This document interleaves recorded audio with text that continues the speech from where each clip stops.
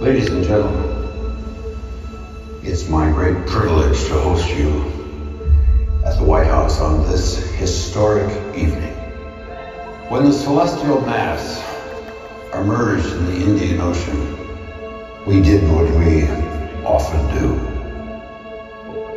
We squabbled over it. Countries rushed in to claim it as their own, setting up research facilities to exploit its resources. But the truth is, this new element belongs to all of us.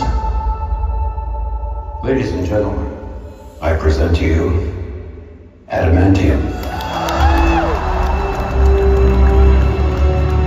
It's been recovered and is in a secure location, and we have our own Captain America to thank for that.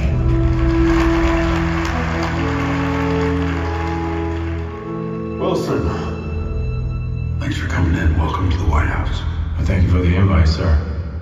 You and I haven't always agreed in the past, but what you've accomplished has made me reconsider, which is why I want you, Captain America, to help me rebuild the Avengers. The Avengers? Yes, sir. Well, with all due respect, sir, when you passed the Sokovia Accord, you tore the Avengers apart. Why the change of heart? I represent all Americans now. Hell, half of them wouldn't even be here without the Avengers. The country needs this. And when we disagree on how to manage a situation, what happens then? Work with me, Sam. I'll show the world a better way forward. The threats we face show no signs of slowing down. Stand by for proof of that.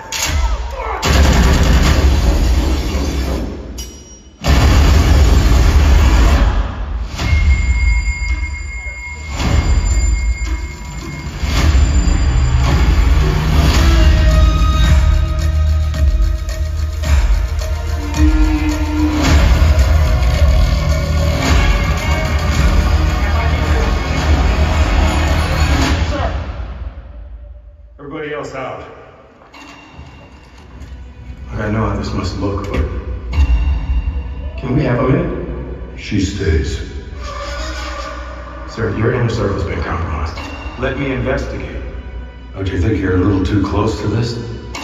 Ruth, you have my full authority to put this thing to bed. This is bullshit, you know it. This is politics.